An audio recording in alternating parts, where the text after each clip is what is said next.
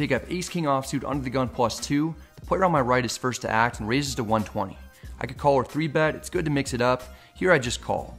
We're heads up, the flop is king 10-6 with 2 clubs, we have a sneaky top. The opponent down bets to 100. Okay, I call, the turn is the 5 of diamonds, it's a nice break for us. I'm surprised to see that the opponent fires for 700.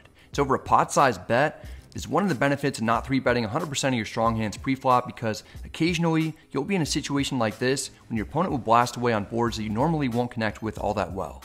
I'm not guaranteed to have the winner though. I could actually be drawing dead or close to dead if I'm up against a set or 2-pair hand, but I get the sense that under the gun +1 is semi-bluffing with clubs or a hand like ace-queen.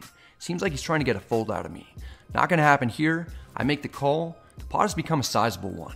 The river is the 3 of hearts, all major draws are missed. The opponent checks, he appears to have given up on a bluff attempt, or maybe he has a monster like a set of 10s or king 10 and is trying to induce a bluff from me if I called on the previous streets with a drawing hand. I'm having a hard time thinking of a holding that under the gun +1 will show up with that I'm beating that can also call bet given how this has been played. I doubt he'd have overbet pot on the turn with king 9 or king jack. Maybe he'll have king queen sometimes and can call, but that's about it. Since I don't want to get check raised in a pot that's already large enough for only 1 pair, I somewhat reluctantly check back, knowing that I could have gone for value. The opponent shows that he has ace-queen offsuit with a queen of clubs, which is the type of semi-bluff hand that I suspected he might have. We show that we had him beat the entire way.